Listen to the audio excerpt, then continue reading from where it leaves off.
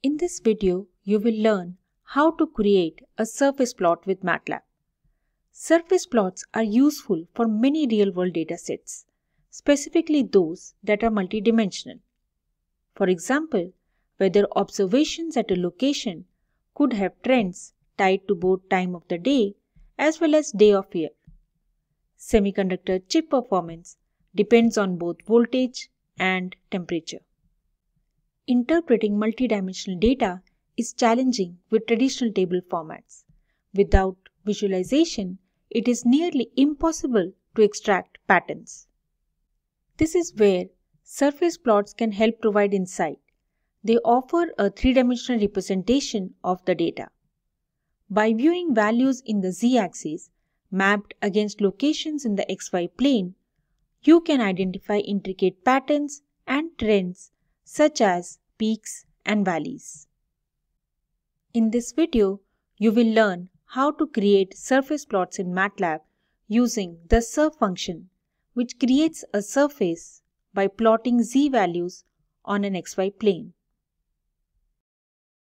We will use an example of radar data where each point contains an xy location and a height z. A surface plot can map the terrain, helping to detect features like hills and valleys. In this plot, we can see two distinct hills. The dataset we are using is non-uniform, meaning the measurements are not evenly spaced on the xy plane, which is common with the real-world data.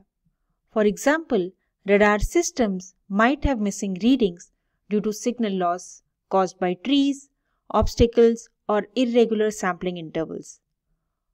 Although surface plots require uniform data, we can use MATLAB to easily convert our non-uniform data into uniform data.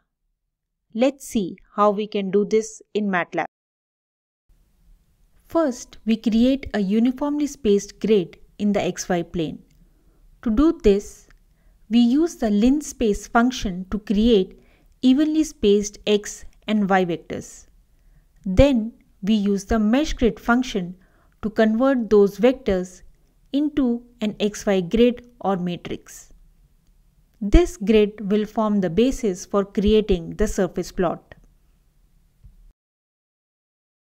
Once the xy grid is formed, we need to make the z dimension uniform as well. To generate a surface plot, each data point on the mesh grid needs a corresponding z dimension value. But a non-uniform data will have missing values for many points on the mesh grid. To address the missing values, you need to take an extra step to interpolate the non-uniform data onto the uniform grid. We will use the grid data function in MATLAB to interpolate the z values onto the uniform xy grid using cubic interpolation. After interpolation, you can observe how the original non-uniform data points have been transformed into a uniform grid. Now that we have uniform data, we can visualize the results using the surf function.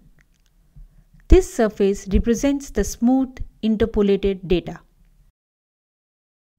To compare the smooth results with the raw data, we can overlay the original non-uniform data points shown in red on top of the surface plot. Using the surf function in MATLAB, we can easily detect and visualize the two hills in the data. In this video, we have explored how to create surface plots with MATLAB. By using functions like meshGrid, grid data, surf, you can effectively visualize complex data sets and gain deeper insights. To learn more about the surface plot and other 3D plots, visit the documentation page.